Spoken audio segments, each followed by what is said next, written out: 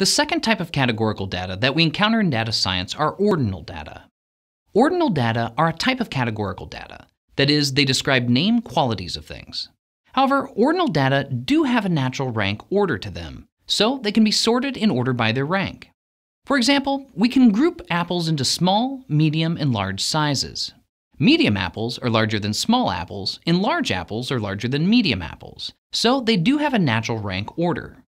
Other examples of ordinal data include bronze, silver, and gold medals in the Olympics, assigning letter grades for student test scores, and low, medium, and high speeds on a portable fan. The key distinction is that ordinal values do have a natural order to them, so they can be sorted in a natural way. We can perform a few more mathematical operations on ordinal data than on nominal data. In addition to testing for both equality and determining the mode, we can also test two ordinal values for their order by determining if one value is ranked greater or less than another. In addition, we can also determine the median, the middlemost value in a list of sorted values. Ordinal data are a bit more powerful than nominal data in terms of mathematical operations, but still not as powerful as interval and ratio data.